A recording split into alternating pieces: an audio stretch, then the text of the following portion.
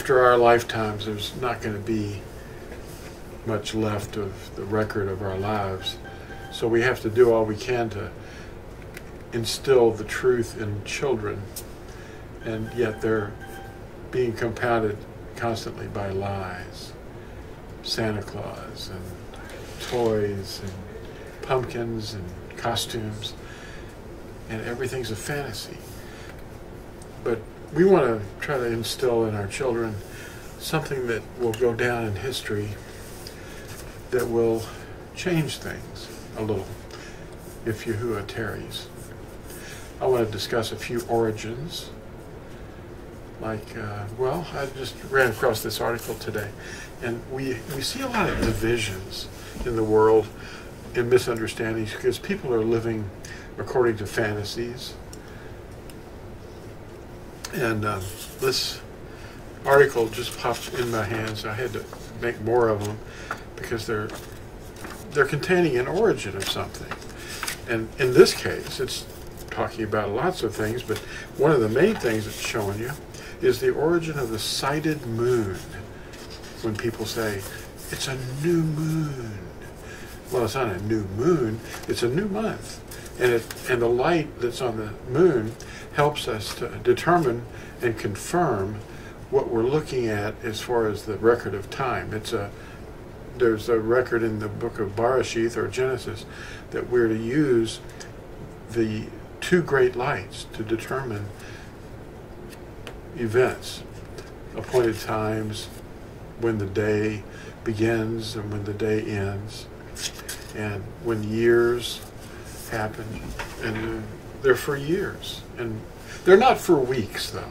The lights in the sky are not for weeks. A week, the creation week was itself something that was creating time. So we have a 7-day week.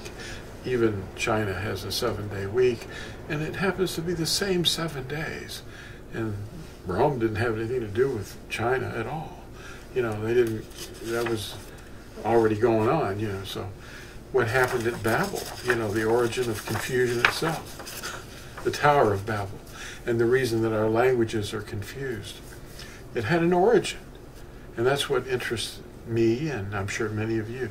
Where did this start?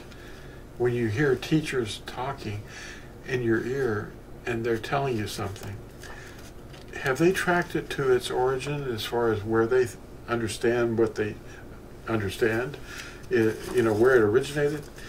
That's normally not the case, because I've asked many people to tell me where they heard this and what started it, and they don't know. The teacher that's teaching whatever it is. I had a guy call me on the phone before the turn of the century in 1998 or so, and he said, "Lew, I think something's happening." He worked at night and on a farm, and he said, "I think the moon's trying to talk to me." And I said, "What's it telling you?" And he said, "Well, it's telling me what day of the month it is." And in a way, he's right. However, when you get off on the wrong foot and you start with the wrong thing, you track it down in Scripture and you go, "Hey, this teaching isn't in here. Where'd you get it?" And I wanted to know too. So, sighted moon origins. Where did that start? It happened to have a beginning. And it happened in Babel during an argument that I describe in here between, and I mentioned it slightly in the last video, in the 8th century CE. And that's, 1,200 years ago, something like that. So we really can't say that it's scriptural. It's not in the Scriptures, a sighted moon. And they have a process to find it. But there is a reason for it. And I tracked it down and explained it in this article. And it happens to be an Islamic thing. But even that had an origin. They picked that up from Hinduism and their deities. I'll put a picture up here so that you can see the crescent moon on one of their deities. They had a trinity in Hinduism. Anyway, you have to track this stuff to its origins. And in Babel in the 8th century CE, that's where the crescent sighting started. And it was a sect of the Yahudim that was having an argument. And the older brother didn't get elected for the chief rabbinate or whatever. And the younger brother won. And they didn't use a crescent, but the people that lorded over them, these Islamic people, there was a caliph, an Islamic caliph, that decided the case, to let the guy live. So he adopted the crescent sighting. He won. His life is what he won. But he started a sect called the Karaites. Today, that's what they're called. They're actually Karaim, the readers. And they really don't like people saying the name. So they invented these Masoretic texts. The Masoretes were a Karaite sect. And they started in some place too. The origin of the Masoretic text is Babel. And it was in the 9th century. That's the oldest actual writings that exist of the Masoretic text. The 9th century CE. So it was the same group in Babel that were having they came up with the crescent sighting for their sect. Of course, the crescent sighting was going on in paganism all along. But now, what else? The oldest Hebrew text. Now, when we say Hebrew, we're not talking Aramaic. We're talking Hebrew.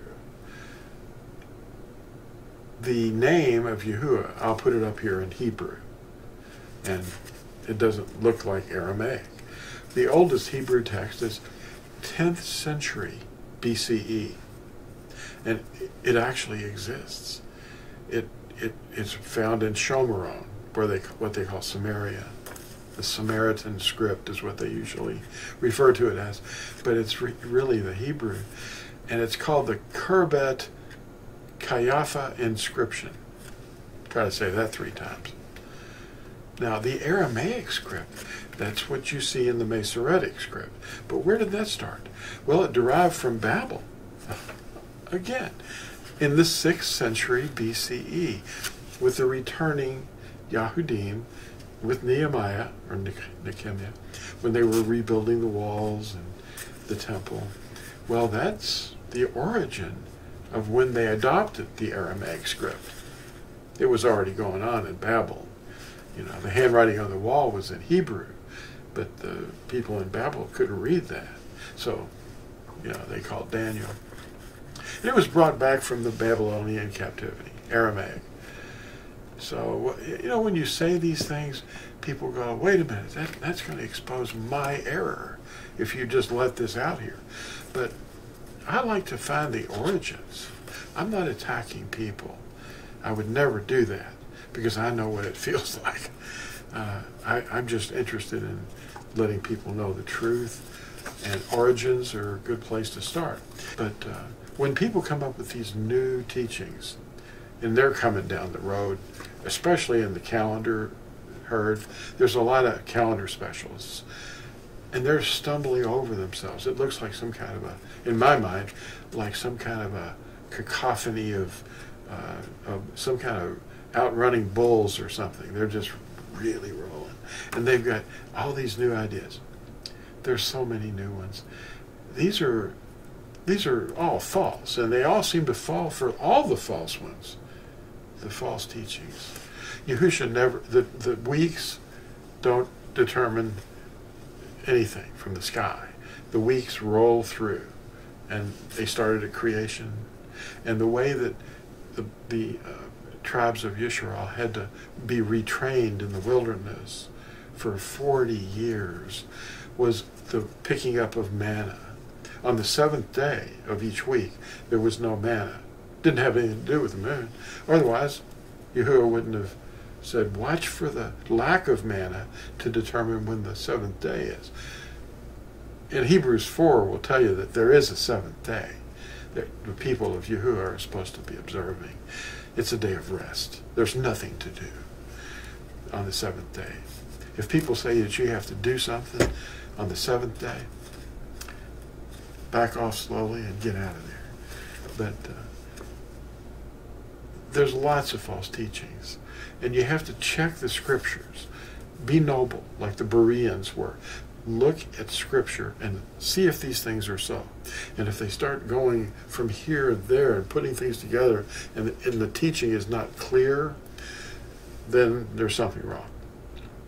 There's one really obvious proof for the week not being involved in the month.